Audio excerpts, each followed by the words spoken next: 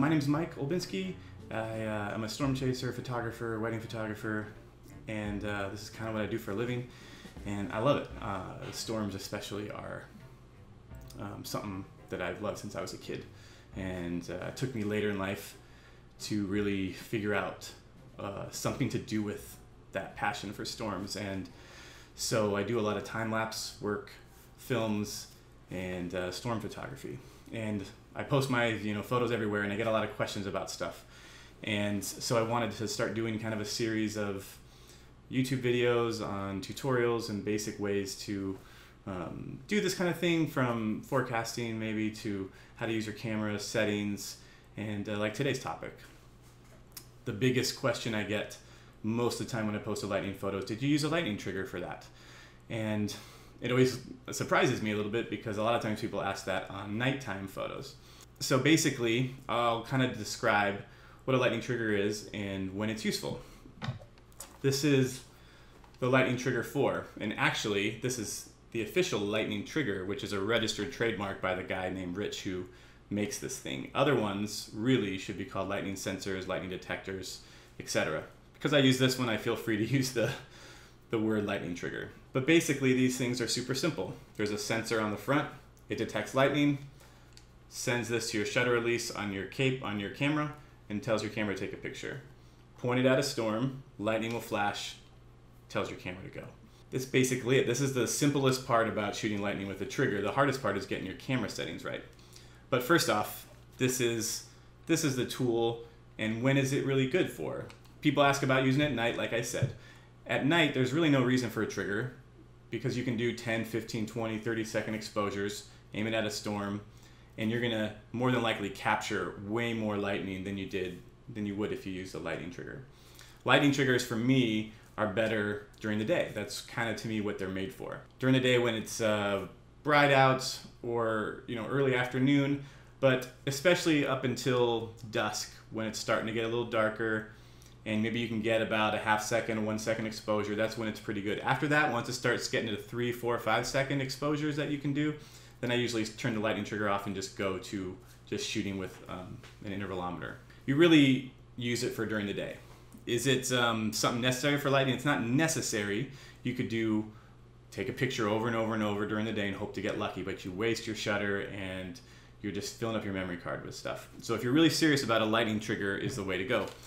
This one, lightning trigger 4, is the most expensive one out there, but it's the best one, at least in my opinion. I've used a couple others that have failed me continuously. They'll be pointed at lightning and not take a picture. I've seen other people use a few others that I haven't, and theirs has problems too. But this one, I actually, about 5 years ago, I didn't have this, and I had a cheap one, and I was doing my own monsoon photography workshop, teaching people how to do this, and one of my attendees had bought this, and she was getting lightning strikes that I wasn't, because I was using a cheap one.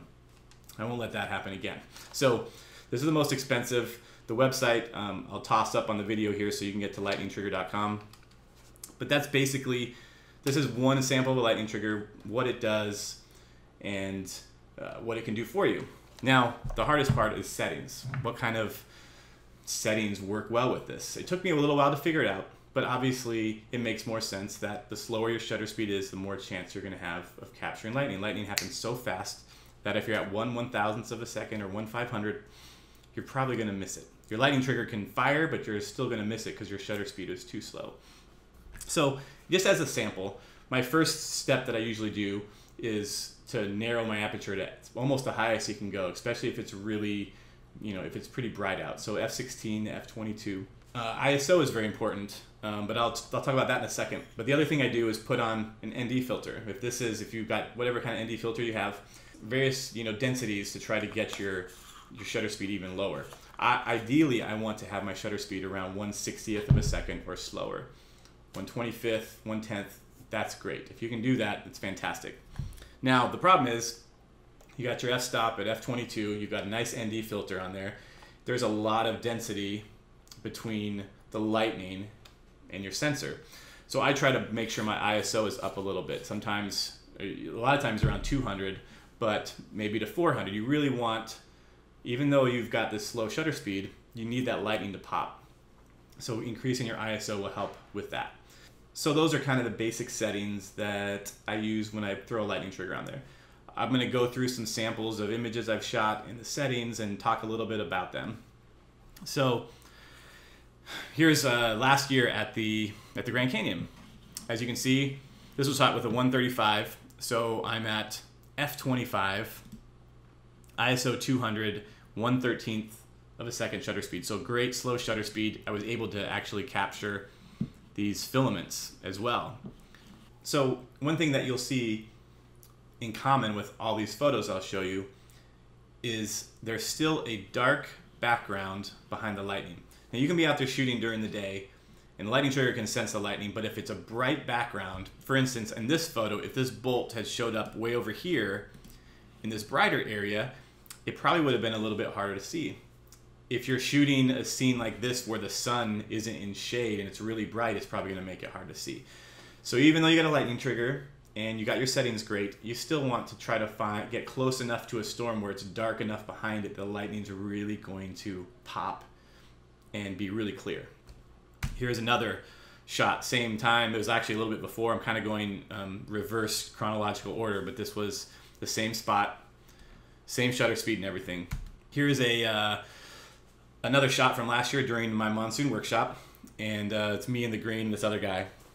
And this is a 16mm Canon f/22 ISO 200 and 1/40th of a second. A lot of times, you know, that ISO will depend on how close you are to the storm. We're pretty close here. Obviously, with 16mm, this lightning bolt is fairly close to us, probably a mile away or less. So the lightning really popped here, even at ISO 200. If it was further away, you might be at, 400 to make it a little bit more evident. And here's another one. This one is only ISO 100, which kind of defeats what I just said before, but this is, again, the 16mm, and this lightning bolt, as you can actually see where it's landing. It's only about a mile away or so. So it's pretty bright, and it's also really dark in here.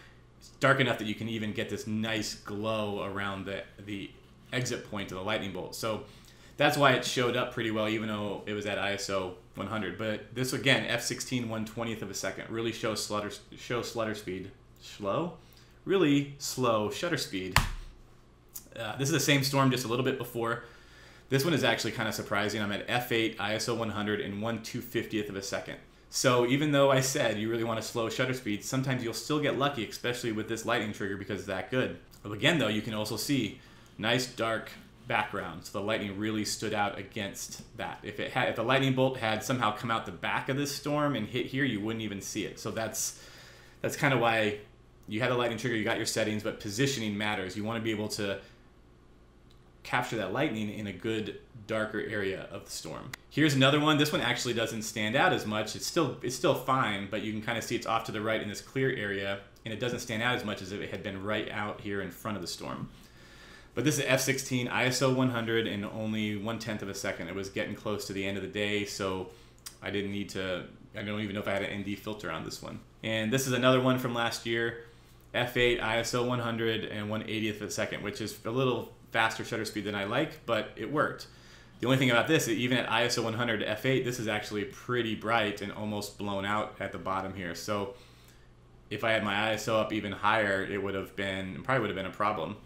But this, again, this is a pretty close storm. It was right, even this is with a 60mm, again, this is pretty close to us. So the lightning was pretty intense, and it's a very dark area of the storm, so it really popped. And this is just one where you can't get anywhere good, so you put your camera on your dashboard and aim it out front.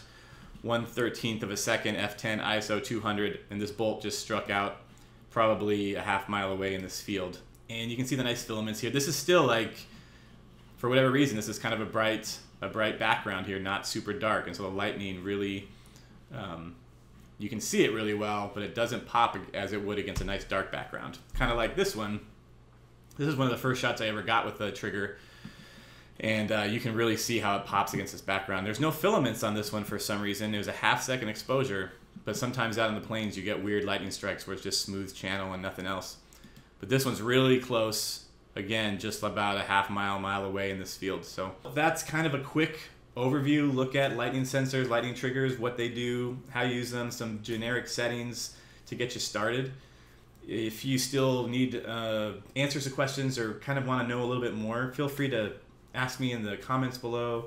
Send me an email. My website's michaelbinsky.com. I'll have a bunch of stuff at the end of this where you can follow. Please subscribe to my YouTube channel. I'll probably be doing more of these if this one goes well and if I can find the time to do it. So thank you guys for watching. Really appreciate it, and we'll see you again.